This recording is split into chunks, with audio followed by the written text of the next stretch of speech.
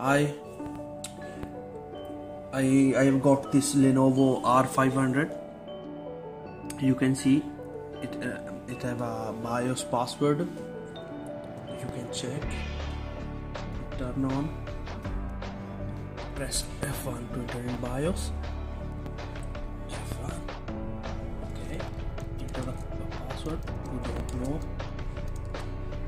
The machine can't accept the password.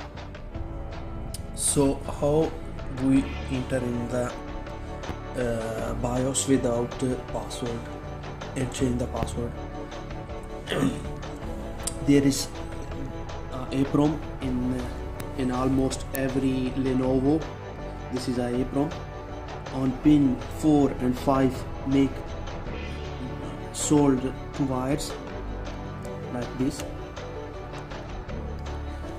You can see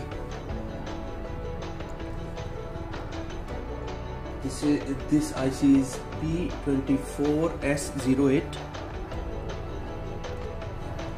Okay, now turn off the machine, and the procedure is this: turn on the machine.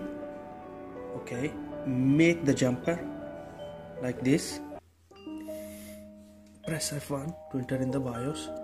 Okay, you can see the machine is now in the BIOS.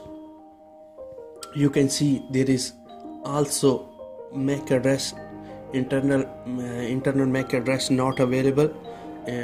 Now we enter in security password. Okay, supervisor password disabled. The jumper is all. I applied the jumper. Okay, enter the new password. 1 2 3 4 5. 1 2 3 4 5. Enter. Continue. Okay. Remove the jumper.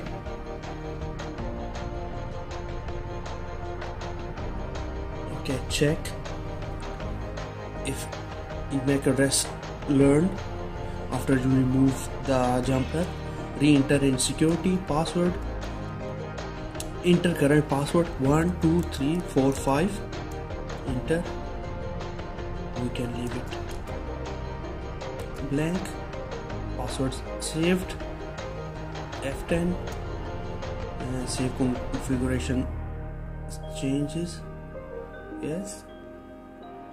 Okay. F1. Voila. We have removed the password. If you like, and if you like this video, subscribe, and if you want to ask something, you can also ask. Bye guys.